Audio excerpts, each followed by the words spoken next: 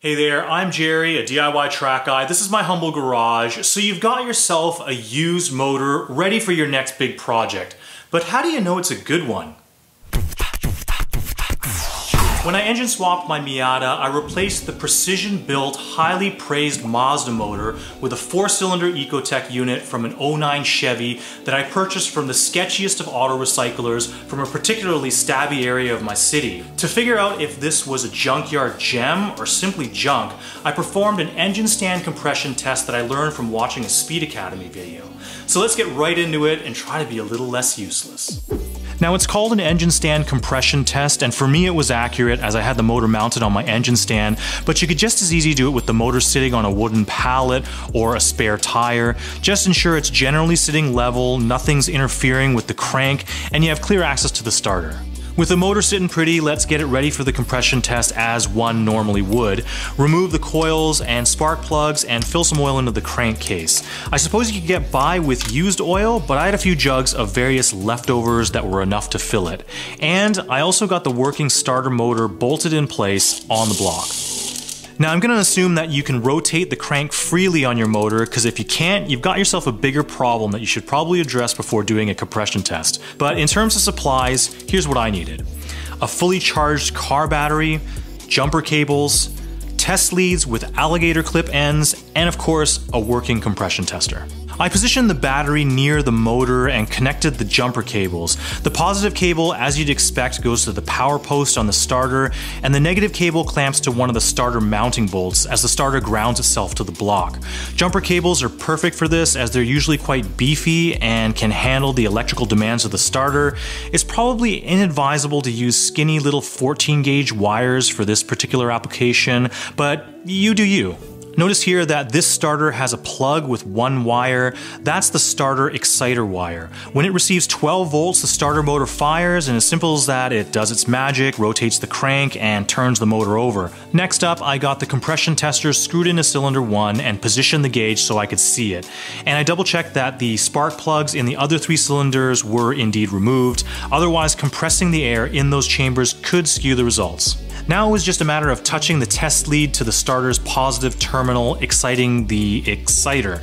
And as long as I held it there, it continuously cranked the motor.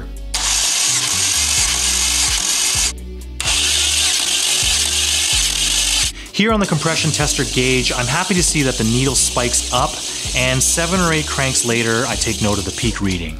I took 3 readings and averaged them to get the final compression number for this cylinder. Then I repeated the procedure for each of the other 3, and this is when I noticed the numbers seemed quite low and inconsistent across all the cylinders, which is usually not a good sign.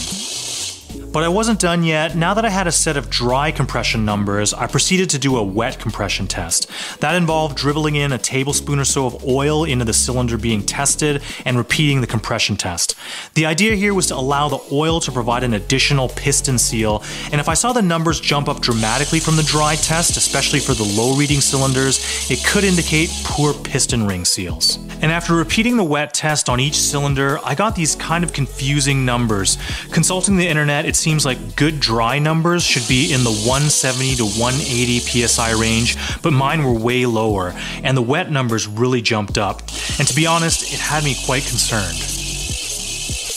Now it goes without saying that doing a compression test on an engine stand is less than ideal conditions for a motor to make optimal cylinder pressure.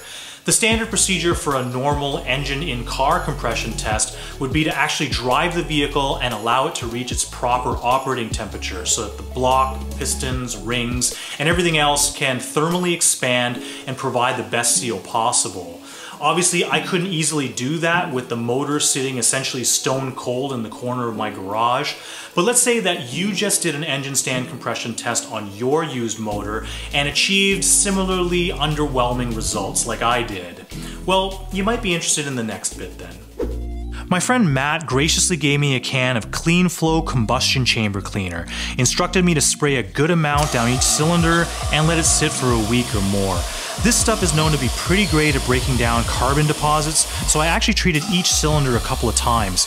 After a long waiting period, I noticed when I shined a flashlight down each cylinder, it revealed a nice shiny piston surface, so I assumed it was doing something good in there. Next, once I got the car running, I also added a bottle of Liqui-Moly engine flush into fresh oil, ran it for about 30 minutes, and did another oil change right away.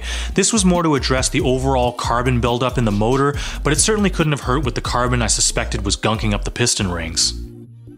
And thankfully, the happy ending of this story was that after driving the car and running another compression test, this time with the car at proper operating temperature, I'm pleased to report that the numbers were fantastic, right where they should be and consistent across all 4 cylinders.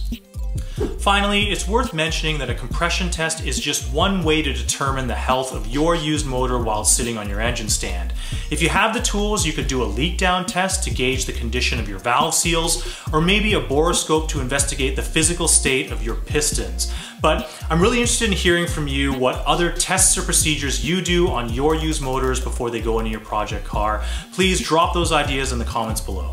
If you found any of this helpful, please like, subscribe, comment, bell, and share the video with your friends. Or if you're feeling particularly cool, you can buy me a coffee. Check the link in the description. Until next time, you're awesome. I'm useless. Thanks for watching.